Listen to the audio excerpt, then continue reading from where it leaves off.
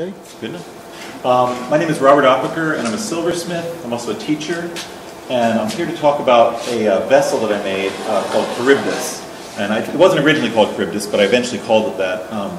And it's a large vessel. It fits in sterling silver vessel. It fits in about an 18-inch cube, and it's made out of sterling silver sheets. A lot of my ideas come from drawings that I do on church bulletins, wherever. There's sort of an inspiration when you're in a church setting and it's just that wonderful time where nobody is demanding other things of you. I find that a lot of interesting juices flow, and a lot of my sketches originally appear on these church bulletins. These are some steps in making a vessel such as that. These vessels are made out of maybe about 100 pieces of separate sheets of metal that are hand formed. In the upper corner right here, you can see I've got a template, and here's where I've cut the metal, and I'm actually forming it in wooden form right here. Here's another template shoot. This is further along, a lot of template making, a lot of paper templates here. This is a bronze section that's going to become part of the center of the vessel. And here's the silver version of it, cut from it. This is a 6 inches by 36 inch long piece for the center. It's all sheet metal. It's about 40 thousandths of an inch thick. So it's relatively thin. Here's forming in various stages, especially good to see right here. This one right here, that's a piece of metal that's a flat sheet that's been just curved. Now what I'm doing is I'm crimping the edge so that I can create more of a volume. So it's not just a flat sheet that's curved, it actually has curving in more than one dimension. And here it's been kind of hammered out. Still working on that same piece, that same element to the vessel.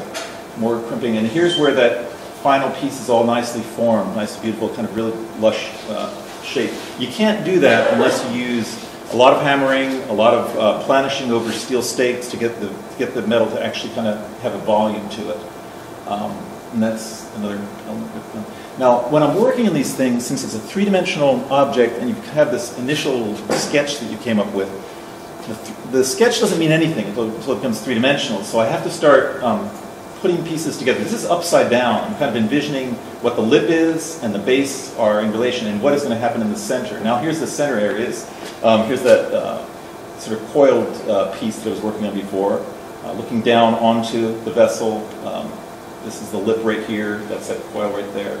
Here's in our sink, so you can see the size of the piece. This is a regular kitchen sink right there. And more trying to figure out what this piece is. It's like a three-dimensional puzzle. You're trying to figure out where all these things come into play. Here's a good piece where you can see the wooden forms that I work into.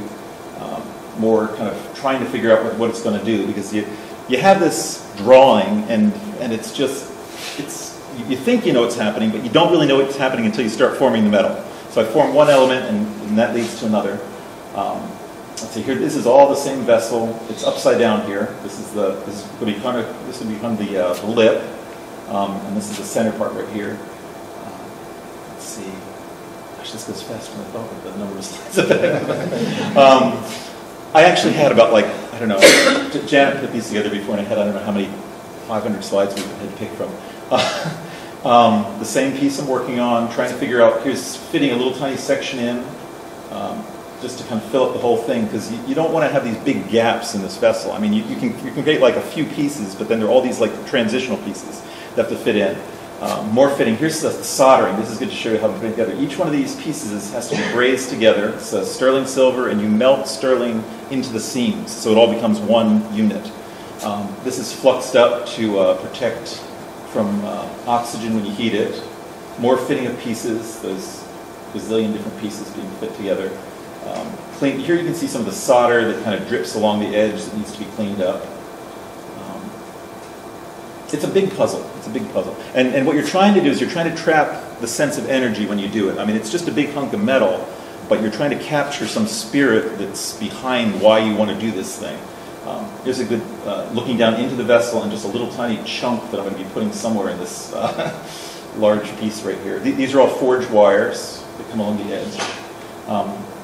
The finished piece was 170 ounces of silver, Argentium sterling. So you can do some math on how much that might cost if you want to figure out what silver is per ounce.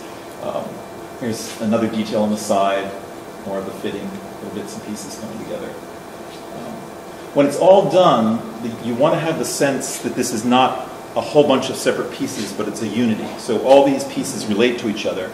and somehow come together to create something of what the initial sketch was. But it'll change. Oh, and here you can see the actual vessel is together. This is the top lip, the base is together, and I've figured out what's going on in the center more.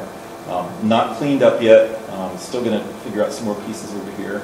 And trying to capture that same spirit that you had when you were sitting in church doing a sketch, which is a tricky one. Once again, a picture of our sink, rinsing it off, upside down. You can see all these separate little components coming together right here. The naming of these things happens very late in the game. I usually don't come up with a name and say I'm going to do a piece called Charybdis, the goddess of the whatever. It just becomes a final thing. Here's in the soldering area, upside down once again. This is where I'm attaching this all together towards the end here. I often do things upside down because I have to defy gravity. When you flip it over, you want it to look like it's dancing, it's moving. And if you do it upside down as you're building it and then turn it, it actually has that sort of dance. This is completed. It's highly polished.